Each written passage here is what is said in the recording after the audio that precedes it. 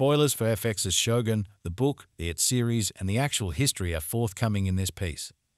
This video will cover what could happen in the next episodes, so if you want to go into them completely unprepared, I'm giving you that warning now. That part is now out of the way, alright. Episode 8 of Shogun has a new trailer, and while I performed a comprehensive analysis of it, there was one scene that I thought needed extra attention and discussion. These brief moments happened at the very conclusion of the trailer. Mariko seemed to be about to play a pivotal role in Toranaga's plan development as they closed their talk in a very foreboding manner. However, what might that be in particular? Now that we have that out of the way, let's go into the film and talk about the scene, offering our various interpretations and speculations. My question is, what then?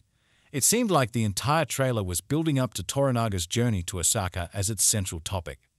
We have no idea if he is going to be fighting solo, or if he is in the company of his brother Seki Nobutatsu, who would be more accurately classified as a prisoner. There are many theories floating about, but one that appears to be holding water is that Toranaga may be using his brother as a Trojan horse by consenting to travel to Osaka while pretending to be a prisoner. However, once there, the true motives could be exposed, leading to the occurrence of Crimson Sky and an assault on Osaka Castle. Look at the great warlord, the cunning master of deceit, as John Blackthorne put it while describing Toranaga. Therefore, I believe that Blackthorne is aware of a separate strategy at work here. Blackthorne is perhaps Toranaga's most loyal ally after all. Crimson Sky is bound to happen, in my opinion. Osaka Castle will be under siege and will need to do something to defend its gates, as that word appears in the title of Episode 9. Here is when the scene from the Episode 8 trailer becomes relevant and raises questions. Toranaga then asked Mariko, "Are you prepared to do your part?" Mariko said nothing, but her expression betrayed her knowledge of her responsibilities and the terror in her eyes. Her shoulders appeared to be burdened with an enormous amount of responsibility. Their conversation takes place before the one we witnessed between Blackthorne and Mariko, in which she refused to listen to his advice and went to Osaka nonetheless, claiming that her loyalty prevented her from doing anything else. Going to Osaka appears to be her necessary action, which Toranaga is inquiring about. Since her father betrayed the daimyo and was punished by commander to kill all of her family members and then performed seppuku, Mariko has desired to die for an endless number of years. But since he made sure that Mariko was wed to Tota Buntaro, she was technically Buntaro's, as it had been stated in an earlier episode that a woman belonged to her husband.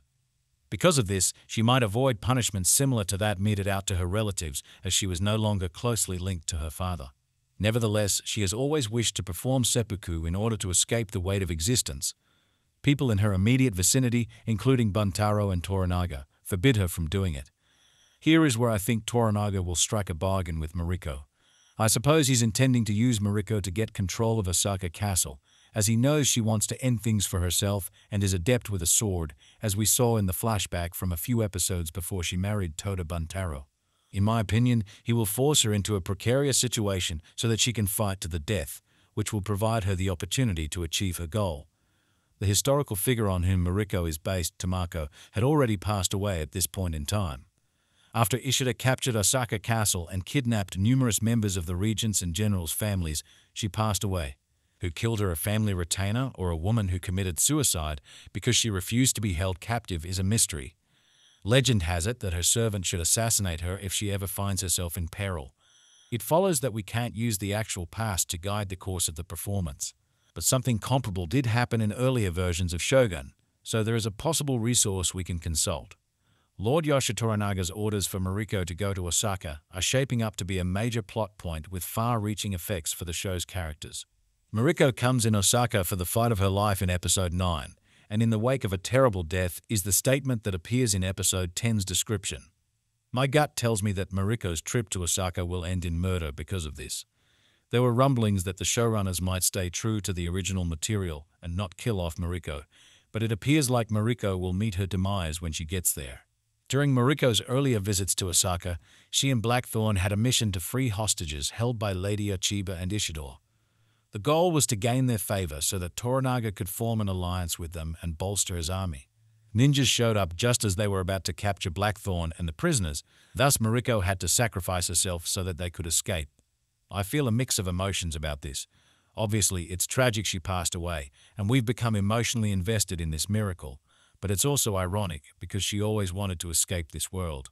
The title of the upcoming episode comes from her perspective that her life is the abyss. Thus, she left behind an enduring legacy since she died and sacrificed herself so that good may triumph over evil, while simultaneously allowing her to play a crucial role for John Toranaga. In my opinion, this is what will happen in the show's last episodes. The scene in question, which is the center of attention in the episode 8 trailer, will be mentioned for the first time in those episodes. It will likely outline Toranaga's plan for her, the plan that will lead to Mariko's death. I believe this is Toranaga's method of letting her die, but in a way she didn't anticipate. Since he knows she doesn't want to be around anymore, she begged him to let her carry out seppuku in the previous episode. Since she is kept safe from harm due to her role as a translator between Blackthorn and himself, I think he is aware that she is going to die when he sends her to Osaka. Normally, he wouldn't put her in risk. Therefore, it seems like a decision he normally makes, though with a minor twist. I feel like this scene represents the beginning of the end, out of all the moments in the brief 23-second clip, and that's saying something. The real-life death of Tamako tipped the scales in favor of Ieyasu Tokugawa. I fear that Mariko, Ishido, and Toranaga will follow in the footsteps of those who turned against Ishida Matsunari after her death. Consequently, the impending conflict and Ishido's possible loss of allies are major factors in the importance of this plan's implementation and the laying of its foundations. The 8th episode is almost here, only a few more days until its release.